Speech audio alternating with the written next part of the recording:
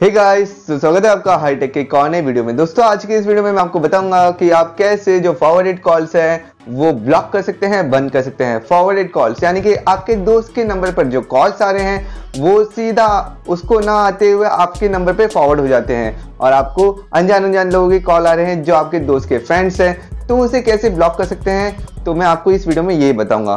तो आपको क्या करना है, आपको जाना है मेरे वीडियो को और लाइक करना है, कमेंट करना है और सब्सक्राइब करना है इस चैनल को। तो सबसे पहले तो आपको आना है सेटिंग पर आने के बाद फिर आपको क्लिक करना है सर्च पर क्लिक करने के बाद फिर यहाँ पर आपको सर्च करना है कॉल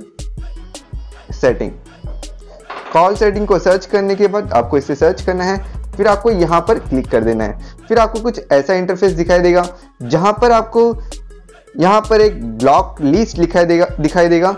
वो ऑन भी हो सकता है, ऑफ भी हो सकता है। तो आपको यहाँ पर क्लिक कर देना है। यहाँ पर क्लिक करने के बाद फिर आपको इसे ऑन कर देना है। जो नंबर पर आपको कॉल आ रहा है, जो सिम कार्ड पर आपको कॉल आ रहा है उसका भी आप देख सकते हैं। ये डुअल सिम है इसलिए यहाँ पर डुअल दिखा रहा है, एक जियो है एक एयरटेल है। तो आपको जिस पे करना है उसमें कर सकते हैं। जियो पर क्लिक करेंगे तो जियो का होगा, एयरटेल पर क्लिक करेंगे तो एयरटेल का होगा।